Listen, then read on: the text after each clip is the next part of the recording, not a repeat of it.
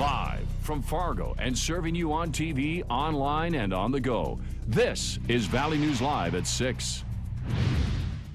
A man is in custody tonight after pulling a gun on another person, making threats that forced police to call in the SWAT team. Thank you for joining us tonight. I'm Krista Baim. A man is being charged for terrorizing after pulling a gun during an argument in a Grand Forks hotel parking lot. After a 4-hour standoff, officers were able to take the man into custody. Valley News Live's team's Macy Anger joins us live with more. Macy? Yeah, Krista, it's hard to tell anything happened here at America's Best Value Inn. But just a few hours ago, Grand Forks police officers and SWAT team surrounded this area, even blocking off a few streets.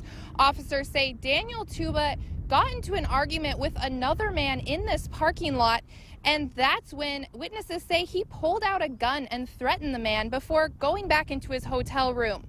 Now, when officers arrived, they evacuated a portion of the hotel, about 10 people. Now, those people are back in their rooms right now. Officers say at a point in the negotiation, because of Tuba's threats, they had to use a flash grenade.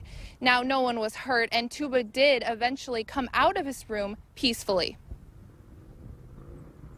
Right, at one point during negotiations, the suspect had made comments to the effect that there's only one police vehicle that he can see, and it must not be that important for him to come out, or something along those lines.